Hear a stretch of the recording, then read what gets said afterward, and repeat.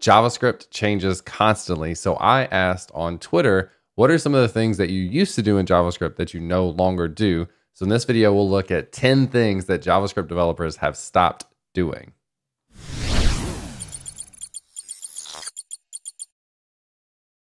What's up, everyone? My name is James Q. Quick, and I do weekly videos about web development related topics.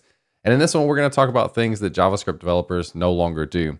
I was just kind of curious what JavaScript developers think has changed in the JavaScript ecosystem, or more specifically, how they write code in the last several years. So I asked this on Twitter, and I got some really good responses that we're going to walk through 10 examples of things that people said they no longer do. Now, keep in mind, this video is not to judge yourself. It's not to judge other people. People have different preferences, which is fine. If you have preferences on things that we talk about in this video, share them in the comments below. I'd love to have that conversation. But with that said, let's go ahead and get into the list of top 10 things that JavaScript developers no longer do. We'll start off with a big one here. Number one is JavaScript developers have stopped writing JavaScript. What does that mean? Well, it means that they're using TypeScript a lot. Now, TypeScript is a fairly divisive topic, but what TypeScript is, it's a superset of JavaScript that adds strong typing.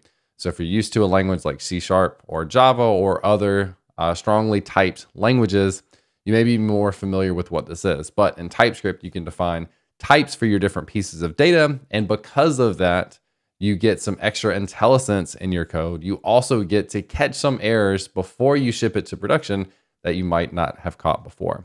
Now, TypeScript has grown infinitely. Almost every framework now, when you set up a new project, has a flag that you can pass to initialize it to work with TypeScript. I personally have been working with TypeScript recently in Next.js and in Svelte, and I am loving it more and more. In fact, I'll probably do a follow-up video for this of like the top 5 reasons why I love using TypeScript. But just know this is a preference. If you prefer to use regular JavaScript, that's totally fine. There's no judgment here. There are some extra benefits with TypeScript that are really kind of hard to argue with, but it is a little cumbersome to set up. Some of the tooling is not quite there for ease of use, although in a lot of cases it is. So my recommendation is give TypeScript a try, give it a fair shot. If you like it, stick with it. I bet your team will like it too. And if you don't like it, no worries, go back to it. But more and more people are moving away from vanilla JavaScript and moving to TypeScript. All right, number 2 here is writing for loops. Now this is kind of an interesting one because this is basically the basics of programming, right? Like this is one of the first things that you learn how to do. But we've got better ways to do this now. So I've got an example, and these will be all simple examples for the stuff that we'll talk about. But this is an array of names. This is myself, my wife, and then our 2 dogs. And I've got a for loop that's going to go through and just print out these names. And I've got this saved to auto reload in the browser so you can see those printed out. That's fine. For loops are just really tedious, to be quite honest. It really is no fun to write them. All of this stuff is kind of hard to understand and tedious to write. So we have a lot of built-in functions for arrays. So we have something like names.forEach, and then for each name, what do we want to do? Well, we can do a console log in here of the name. So this will accomplish the same result. All right, so there that is. And then we can also even shorten this a little bit. We'll talk about arrow functions in a second. But we can do what's called an implicit return, where we get rid of the brackets, get rid of the semicolon, get rid of that, and then have this all on one line. Now, you may or may not want that. A lot of times, these are actually pretty nifty one-liners that you can do with arrays. So you can see this still does the same thing. This syntax, to me, is a lot cleaner, especially as you become comfortable with JavaScript array functions. I've got a series on that you can check out for map, reduce, filter, etc. So go and check that out. But less and less do I actually write regular for loops myself, and less do I see for loops in other people's code as well. These array functions are really changing the way that we do iterations of arrays. So check out all of the array functions that are available to you and see if you can incorporate them into your regular workflow. All right, so we kind of touched on this, that this is an arrow function, and this is something that I think is becoming more and more popular as well. In fact, I write all of my functions as arrow functions, but what is the difference between the two? Well, there's a few different things. In this case, I've got a basic definition of a function add, which takes in 2 parameters and returns it. And then we log out the result. Fine, that's gonna work. We'll see it if we save this. We'll see it over here in the browser. There's R3. And then as we just saw, now we can kind of name these as variables. So add equals, and then we have this new syntax for arrow functions. And works basically the same here. And then also, as we saw, we do have the ability to have this implicit return where we can kind of get rid of the definition there and then just have parentheses for what we want to actually return. This is going to do the exact same thing, and it works. So in my experience, arrow functions are more concise. You can compact them down depending on the type of return value, et cetera, that you have. I just kind of like the way they're defined, and then they have implications in this that are important to know. So I'll actually talk about that next. But I write almost all of my functions as arrow functions. That's what I've gotten used to. That's what I see other people do more and more. So if you're not using arrow functions, that's okay, but maybe it's time to look into the use of arrow functions and see if it can help clean up a little bit of your code and see if you can get used to implementing that into your JavaScript workflow. Now, with that said, there are implications, as I mentioned, with the this in JavaScript, which leads me to the next one, which is the fact that I don't reference this anymore. This is historically one of the most difficult and challenging topics in JavaScript, is understanding what in the world this is and the scoping and all the things that go along with it. So I actually don't work with this almost at all anymore, to be quite honest. So here's an example of arrow functions, how they affect the this keyword inside of an arrow function, and then how you can get away from using this in general. So I've got a button on this HTML page. When it gets clicked, it's going to call this function, and then we're going to log out this. So on this page, we will do click me. You can see that the this is referring to the actual button itself. That actually makes sense. That's actually pretty nice. And what happens if we get down and do an arrow function? So we change it like this, where we have our arrow. Everything else is the same, but now this is going to refer to something else. In this case, it's going to refer to the window. So it doesn't take that inherent binding to the actual element that we're targeting here. Now, that is a little bit of a disadvantage if you're looking to reference this, pun not intended, button directly inside of here. The other thing that you can do is you can take the the event, and you can log this out, and then you'll have the event.target as one of those properties to actually grab that element as well. So there's target down there. And if we say e.target, we can then see specifically that this is going to grab that button, just like we had referenced before. So we have to do slightly more work, and the context of this inside of here is changed. But avoiding this almost altogether is kind of nice. I'm not saying you shouldn't understand how this works in JavaScript, but if you don't have to think about it, why would you? So I see less and less of people using this in their code, and I use this less and less. So I see less of this, again, no pun intended. And in this case, I would use arrow functions and then reference that target if I needed to. Oftentimes I'll have like an array of buttons. So if I had, let's just imagine this was an array of buttons, and let's say we combine some of our previous knowledge with for each, and we got a reference to each button. And then inside of here, we called, let's see if I can make this work syntactically, button dot, does that work? I think that works. So let's say we were iterating through each one of these and setting the click handler. Another thing that we would have access to just based on scoping is this individual button later on. So if we say no caps, if we log out this button, you'll see that it'll still have, based on enclosures, still have a reference to this. So we can just say, instead of buttons, we'll just say this is going to be array with button in it. And this should still work the exact same, where we have our button logged out here. So that's something that I often end up doing, is having an array of DOM elements or buttons, adding the event listener. Then I still have, through closures, access to that variable so I can reference it directly. All of that, I think, comes down to preference, but I use arrow functions for everything, and then I don't use this very often. Now, the next one is the use of var. So var has kind of since been really been left in the past for the use of const and let. Notice that I've used const all the time above here. And I think the biggest downside is a little bit of confusion around scoping for var. So if we look at this, I have this for loop, and inside of here, I create this variable test, and then I try to log it out after. And it would look like that I wouldn't have access to this variable based on the scoping fences, these brackets being the fences and kind of maintaining that scope. But if we look at this, it's actually going to log out something, which is that test variable. The difference is if I do const here, then I try to log it out, it's going to come back as not defined. And that's because const is going to respect these boundaries of these brackets and not be accessible outside of this. Now, I think that makes much more sense to me. And then we have the ability to differentiate between const and let. Const being something I think you, like in theory, you'll get a little bit of protection from of not being able to change that thing. Let is something that you would then be able to change. So const and let versus var, I almost never see var in documentation anymore. And if I do, it's a little bit, not necessarily a red flag, but it makes me think that that code hasn't, or that documentation hasn't been updated.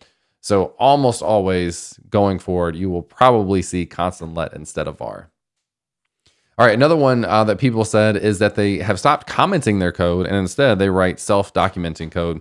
I think the idea of self-documenting code is like pretty meta, and it's hard to really have that be something tangible. But the concept kind of makes sense to me. And here's an example. If I had what is an object of profile. So let's say I had 1,000 profiles. I wanted to prefix them with the first name. This way I could do constant lookups, go look up how objects work versus arrays. If this were an array of these objects, I'd have to search through each one, comparing the first name property to then grab the one that I'm looking for. Or maybe this is actually better yet, probably like a 1, 2, 3, an ID to a profile. So like a student ID or something. So profiles doesn't really give you a lot of insights into what this object is. So my one version of self-documenting code is to change this to be something like ID to profile or ID to user. Let's do that. ID to user map. So let's use that as the variable.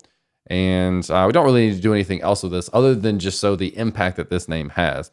So this is now showing me that this object is a map. Map is basically what JavaScript objects are basically maps behind the scenes, just the idea of key value pairs.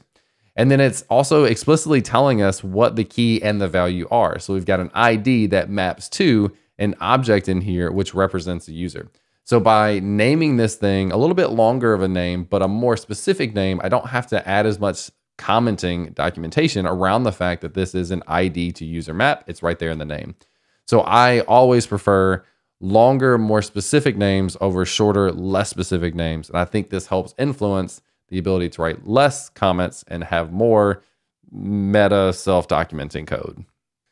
All right, moving down from there is the concept of manually checking to see if properties exist. And this is using optional chaining. So if I wanted to log out the first name, let's take an example here of, and I think I've changed this. So let's do not profiles. This example I've changed on myself. So ID to user map.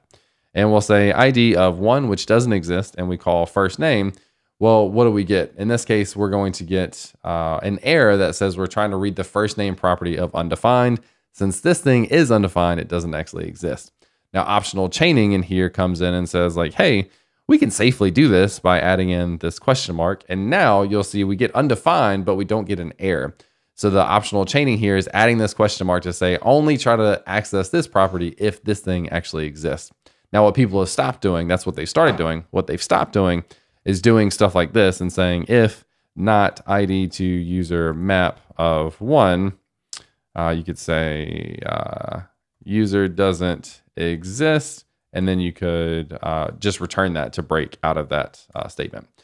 I'm not inside of a function, so I can't do that. So maybe I would do something like this. So move this console log up here, and then get rid of the question mark. So what this is saying is we're doing a manual check here to see if that exists. So now we get this message that says user doesn't exist. Otherwise, we actually access it. So if we do this, 1, 2, 3, then that should actually log out the first name. But obviously, it's much simpler to get rid of all this and use the optional chaining with the question mark, and then we grab the value, or we get undefined if this first part doesn't exist. Cool thing is you can continue to chain these on, where if you wanted to do a substring of this to get the first 2 letters, you can do that. So you can chain these things on infinitely and go down and down and down your chain and optionally chain them together to see if those things exist. So question marks here make code a lot cleaner and are pretty nice to use. All right, the one of the last things, we've got two more, is doing manual compatibility for browsers. Now, one example of this, and there's tons of different tools, is the idea of the auto prefixer tool. So what this will take is you give it some CSS, and a lot of frameworks have this built in, so you don't even have to worry about it. But it takes these and it looks at what are some of these properties in CSS that are different between browsers, and then it translates that to the browser specific versions of these. So you can see there's WebKit versions here for user select. There's the Moz, MS, I guess I don't know if that's Internet Explorer. I don't even know because I don't use these myself anymore, to be honest. So there's tools in here that take care of almost all this stuff. There's also feature queries in CSS to see if something does exist. And so in that case, you're not targeting a specific browser, you're targeting whatever browser you're on and its functionality or what it supports. So if it doesn't support something, you can have a fallback, etc. But you're not really doing browser compatibility stuff directly as much. You're letting the tools take care of that for you. And that, I think we can all agree, has made web development a lot easier. The browsers are now more standardized than they were before, but it's much easier to have the tools take care of this for you than to go and manually write all the different versions of the CSS properties with prefixes that you'd have to. That's something I never want to do, and it's just not very fun. So take advantage of your tools to do browser compatibility. Now, the last thing we'll do is just kind of mention the idea of debugging. And so a lot of people said they no longer do 100% of debugging with console.log. I challenge that because I still do a lot of mine, and I have videos on debugging. I still do a lot of mine with console.log, but actual debugging is pretty amazing. So an example of this, if we go back to this button handler, let's go ahead and add this button handler code back in, and then I can add a, what is it called? A breakpoint here. And then we can do a debugging session. So we can run and debug this. We can run it in Chrome, and we're going to run this against port 5500. All right, so that's where it's running. So we're going to go ahead and run this. It's going to open up a browser. I think, there we go. We have our click me here. When we click this, it should now go back to VS Code. It should hit that breakpoint. I can do all the things that I could do in debugging. I've got a video on that you can check out if you want to. But doing this is definitively, in a lot of cases, much better and much more powerful than just doing console log statements. So take advantage of the debugging tools that you have. VS Code has some really awesome ones built right into it, so you can go and do it there. Again, video on that if you want to check it out. But don't rely solely on console.log, even if it is super useful. Take advantage of the tools that you have at your disposal. So those are 10 different things that JavaScript developers have stopped doing. I would love to hear your opinions on if these are things that you've stopped doing. If not, I'd love to hear your reason as to why you're continuing to do some of the things that we mentioned on here that other developers have stopped doing. No judgment, just kind of curious what your preferences are. So let me know in the comments below. Thanks as always for checking out the video, and I'll catch you next time.